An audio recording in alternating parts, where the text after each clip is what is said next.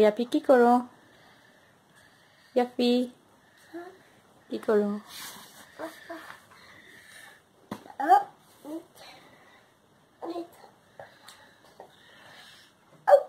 Mayam, say hello. Hi. Wave your hand. Yappy, do hello. Say hello. Wave your hand. Wave. Like this.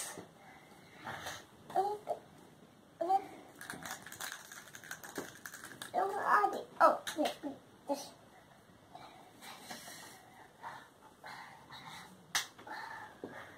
কি draw করো? কি করতেছো? I'm coloring a frog. I'm coloring a hippopotamus. Yeah, he's coloring a hippopotamus. আসসালামু আলাইকুম। আমন্ত্রণ aims ma'am on duty চ্যানেলে। আশা করি সবাই আল্লাহর রহমতে অনেক ভালো আছেন। আলহামদুলিল্লাহ আমিও ভালো আছি। আজকে হচ্ছে মঙ্গলবারের দুপুরবেলা আমি বাচ্চাদের জন্য ওটস রেডি করছি।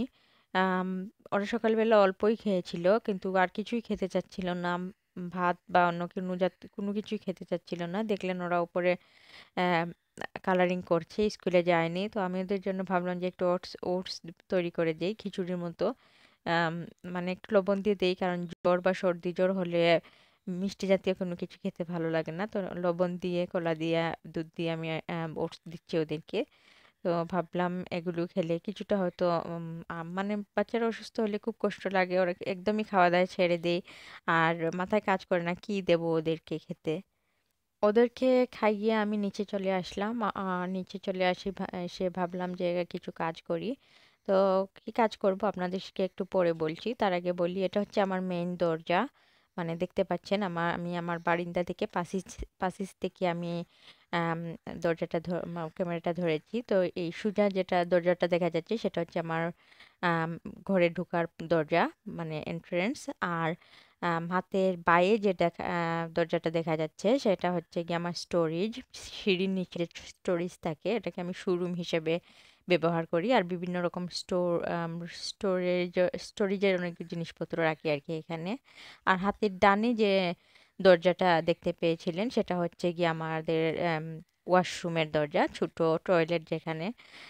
তো এটা আর কি। তো কেন দেখাচ্ছি একটু বল কেন দেখাচ্ছি এটার কারণ হচ্ছে আজকে মানে আমি এই নিচের যে আমার বা আমার এন্ট্রেন্স এগুলোকে আমি একটু ক্লিন করব, পরিষ্কার করব। আর যাতে মানে ঘর হচ্ছে একটা শান্তির আবাসস্থল, যেখানে মানুষ বাইরে থেকে এসে একটু মানে নিজে আরাম বোধ করে। ঘরকে অনেক সময় অনেকে পুরুষের মধ্যে লেখা থাকে সুইট হোম।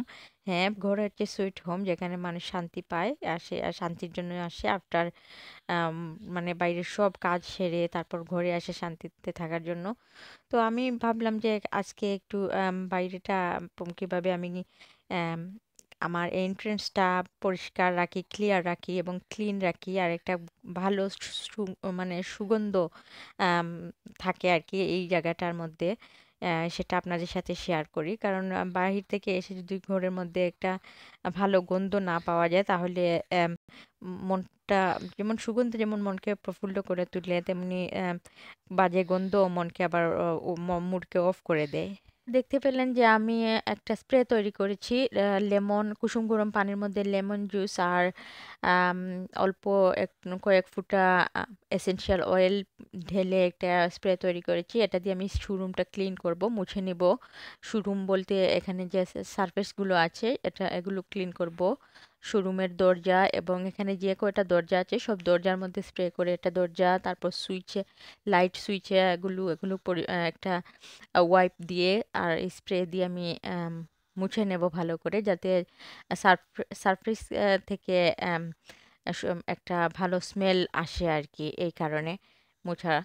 আর শুগুলো এলোমেলো আছে, এগুলো আমি টাইডি করে নেব পরিষ্কার সুন্দর করে। শোরুমটা অনেক সময় শোরুমে অনেক গন্ধ থাকে, কারণ অনেকগুলো শু থাকে এখানে, সেজন্য। তো এই জায়গাটা ভালো করে ক্লিন রাখলে, পরিষ্কার রাখলে সামনে মানে গন্ধটা বের হয় না আর কি। তো এটা চিন্তা করতে হবে যে কিভাবে এই ছোট্ট জায়গাটাকে মানে এন্ট্রেন্সটাকে আমরা কিভাবে সুন্দর করে সাজিয়ে একটু টাইডি করে তারপর ক্লিন করে এবং পরিষ্কার পরিচ্ছন্ন রেখে ক্লিয়ার রেখে তারপর এখানে একটু সুন্দর সুগন্ধ যাতে বের হয় তার একটা ব্যবস্থা করতে পারি, সেটাই আমি একটা চেষ্টা করেছি আর কি। তো আমি দেখতে পেলেন একটা জারের মধ্যে একটা জার ছিল ছোট, আমার বেবির ফুড জার ছিল এটা। তো আমি রেখে দিয়েছিলাম, কিউটের লাগে এই জারগুলো। তো এখানে ইউজ করে নিচ্ছি, একটু ডেকোরেট করে নিয়েছি সৌন্দর্যতার জন্য। আর এর মধ্যে আমি ঢেলে দিচ্ছি কিছু কটন বল দিলাম, আর কটন বলের ওপরে কিছু এসেনশিয়াল অয়েল কয়েক ড্রপ দিয়ে দিলাম। এখন আমি এটা শোরুমে রেখে দেব। শোরুমটা শুগুলো আমি এলোমেলো ছিল, টাইডি করে নিয়েছি। তো এখন এটা রেখে দেবো শোরুমের ভিতরে। এটা এনাফ না, এটা খুবই অল্প। এটা মানে এটা তো অনেক বড় জায়গা, অনেক অনেক বড় জায়গার মধ্যে এটা খুব বেশি স্মেল ছড়াবে না। তো আমি এটা অন্য আরও কিছু রাখতে হবে এখানে। তো এটা দিয়ে এটাও কিছু কাজ করবে। আর আমি সব থেকে কিনে নিয়ে এসেছিলাম আরেকটা ফ্রেগ্রেন্স, যেটা খুব সুন্দর একটা স্মেল বের হয় এই ফ্রেগ্রেন্স থেকে। আহ, তো ফ্রেশ একটা স্মেল বের হয় এটার মধ্যে, ওয়াটারের মধ্যে স্মেল, আর একটা ক্লোথও ইনসাইড আছে। তো এটা ওপেন করে রেখে দিলে বোতলের মুখটা, তো গন্ধটা অনেকটা বের হয়, মানে ছড়ায় আর কি। এটা আমি এখানে রেখে দিলাম। এই জায়গাটা আমি পুরোপুরি পরিষ্কার করে নিলাম।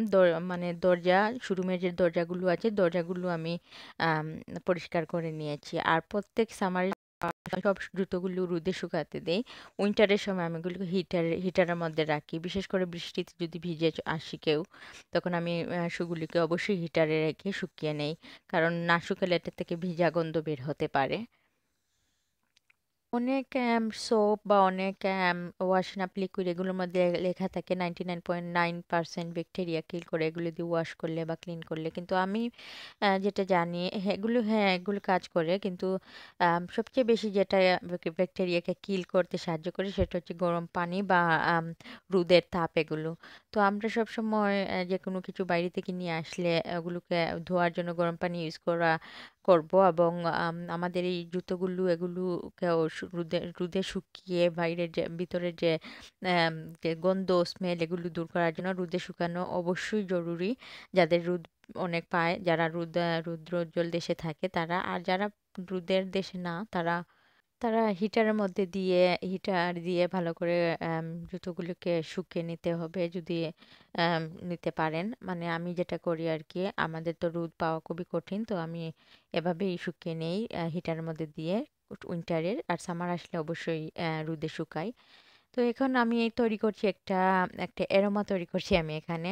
তো দেখতে পেলেন কিছু লেমন আমি দিয়ে দিলাম স্লাইস করে, আর সিনেমন স্টিক দিয়ে দিচ্ছি, দালচিনি, আর এখানে কয়েক ফোঁটা ভ্যানিলা এসেন্স দিয়ে দিলাম একটা এরোমা তৈরি করার জন্য। তো আম, এর মধ্যে আপনারা ইচ্ছে করলে উম, কয়েকটা লবঙ্গ দিয়ে দিতে পারেন, তাতে আরো বেশি সুন্দর স্মেল আসে, লবঙ্গ বা ক্লোভস যেটাকে বলে। আর এখানে আমি লেমন স্লাইস করে দিয়েছি, আপনারা চাইলে অরেঞ্জও কেটে দিতে পারেন, অরেঞ্জ স্লাইস করে। তো লেমনের স্মেলটা আমার কাছে খুব বেশি ভালো লাগে, তাই লেমনই দিলাম।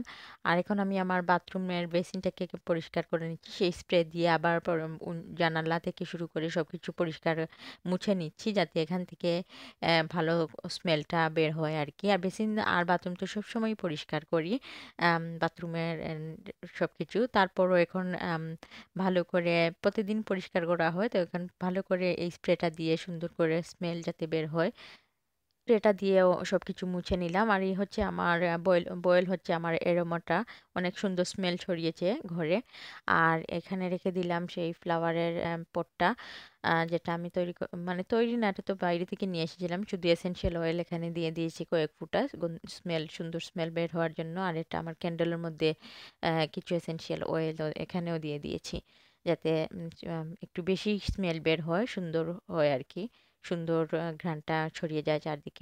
এটা একটা মেয়োনেজের জার আমি ধুয়ে রেখে দিয়েছিলাম ব্যবহার করার জন্য। তো এখন আমি এই এরোমা যেটা আমি তৈরি করেছি লেমনের, সেটা ঢেলে দিচ্ছি এই জারের মধ্যে লেমন সহকারে।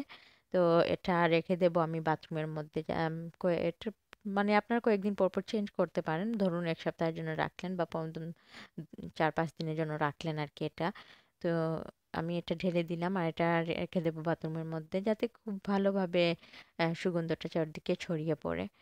আর এভাবে বাথরুম, তারপর আমার যেহেতু পাশাপাশি সবকিছু, পাশাপাশি বাথরুম, তারপর আমার স্টোরেজ, এরপর বাইরের দরজা সবকিছু যেহেতু পাশাপাশি, তো আমি এইভাবেই কিভাবে একটু সুন্দর স্মেলটা বের হয় চতুর্দিক থেকে সেটার ব্যবস্থা করেছি। আপনারা চাই আপনাদের বাসার এন্ট্রান্স যেভাবে সেভাবেই আপনারা করে নিতে পারেন। একটু শেয়ার করলাম আপনাদের সাথে। যদি ভালো লাগে তাহলে আপনারা অবশ্যই লাইক, শেয়ার, কমেন্ট করবেন। আম, কি আর কি আপনারা কিভাবে করেন সেটাও শেয়ার করবেন। আর কিছু আইডিয়া থাকলে অবশ্যই সেটা আমাকে দেবেন। আমার এখানে 5টা স্টেপ আছে ভিতরে ওঠার জন্য, প্যাসেজে ওঠার জন্য।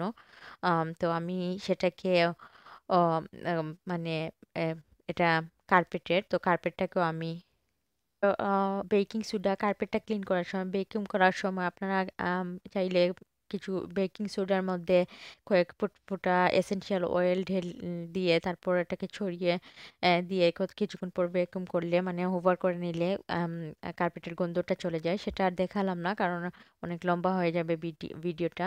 তো এখানে আমি একটা বার সোপ রেখে দিলাম, খুব সুগন্ধযুক্ত একটা বার সোপ রেখে দেবেন, দেখবেন আরো সুন্দর স্মেল বের হয়েছে।